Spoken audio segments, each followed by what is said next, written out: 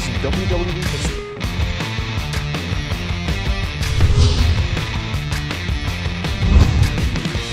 Number 5. Umaga, Samoan Spike. Eddie Fatu was a Samoan-American professional wrestler, best known under the ring name Umaga. His character is built as this unstoppable force, weighing in at 350 pounds. However, his finishing move, the Samoan Spike, didn't do any justice in conveying his character's destructive nature. The Samoan Spike was essentially a high-speed thumb jab to the opponent's throat. Granted, a quick jab to a throat will do some damage, however, surely not enough to knock someone out. For wrestlers of his size, a signature splash would have been much better, as opposed to a measly thumb strike to the throat.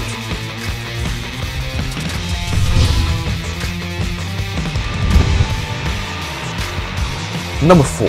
The Great Khali, the Khali Chop. In an episode of SmackDown, attacking The Undertaker. Surely, the Great Khali must have a deadly finisher to accompany his giant destructive gimmick. Well, I'm afraid this is not the case. His finisher was as dull as Roman Reigns' Superman punch. The finishing move involved Khali waiting for his unsuspecting opponent to face him, until he would karate chop their head with full force. Although the move could cause a concussion, Khali's lack of athleticism and speed only made the finisher even less believable.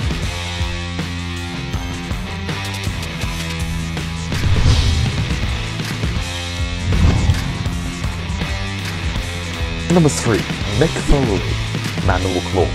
The Mandible Claw, or Mr. Socko, as it's otherwise known as, was a finishing move of hardcore legend Mick Foley. The Mandible Claw is a maneuver that involves Foley putting a smelly sock over his hand before placing his middle and ring fingers into his opponent's mouth. The move compresses the nerves in the jaw and renders the opponent's jaw paralysing. Although highly entertaining, the move is in no way enough to finish off an opponent. Chris Jericho even commented on the move, saying, "I don't like Mr. Foley's Mr. Socko because it doesn't do anything. He puts a stinky sock in your mouth and you fall down. The last thing I want is a dirty sock pulled out of the guy's pants and then shoved into my mouth."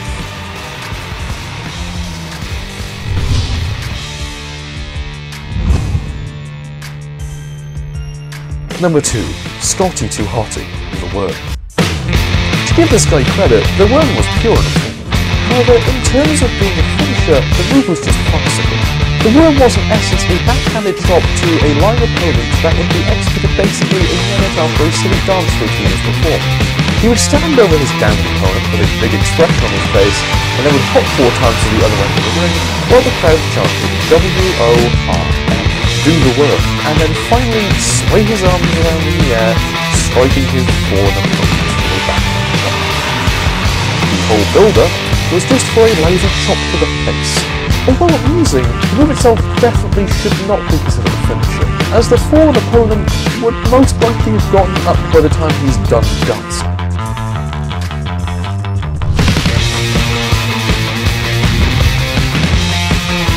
Number 1. Santino Marella, the Cobra. Words cannot describe how stupid this finishing move actually was. Santino Marella was one of the funniest performers in wrestling entertainment, and his finisher was a reflection of his comedic character.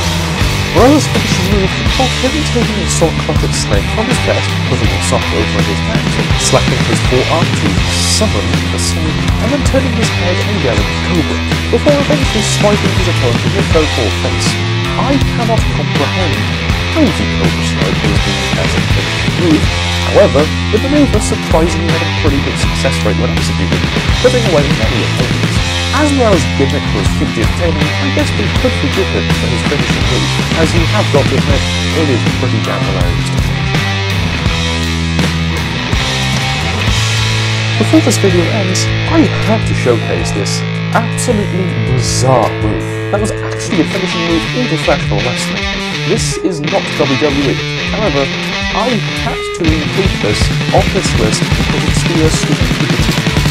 The finisher performed by Jill Wyatt doesn't even happen. But to summarise the move, it literally involves Joey tugging on his opponent's crotch, which in turn causes agonizing